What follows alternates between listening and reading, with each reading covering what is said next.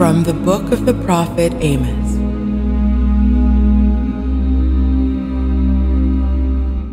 This is what the Lord God showed me. He was forming a locust swarm when the late growth began to come up, the late growth after the king's mowing.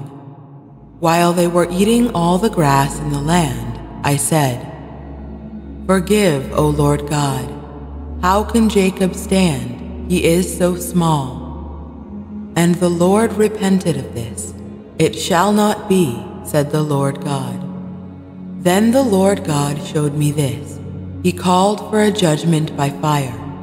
It had devoured the great abyss and was consuming the land when I said, "Cease, O Lord God. How can Jacob stand? He is so small." The Lord repented of this.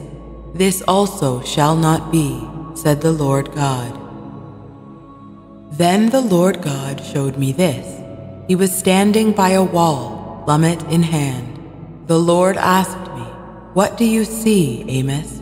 And when I answered, "A plummet," the Lord said, "See, I will lay the plummet in the midst of my people Israel. I will forgive them no longer. The high places of Isaac shall be laid waste, and the sanctuaries of Israel made desolate. I will attack the house of Jeroboam with the sword." Amaziah, the priest of Bethel, sent word to Jeroboam, king of Israel, "Amos has conspired against you here within Israel. The country cannot endure all his words. For this is what Amos says, Jeroboam shall die by the sword, and Israel shall surely be exiled from its land." To Amos, Amaziah said, "Off with you, visionary, flee to the land of Judah. There earn your bread by prophesying, but never again prophesy in Bethel, for it is the king's sanctuary and a royal temple." Amos answered Amaziah, "I was no prophet, nor have I belonged to a company of prophets.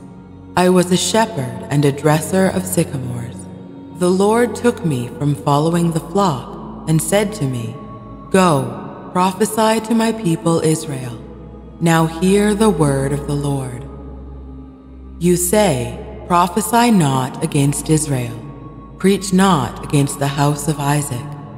Now thus says the Lord, your wife shall be made a harlot in the city, and your sons and daughters shall fall by the sword. Your land shall be divided by measuring line, and you yourself shall die in an unclean land. Israel shall be exiled far from its land."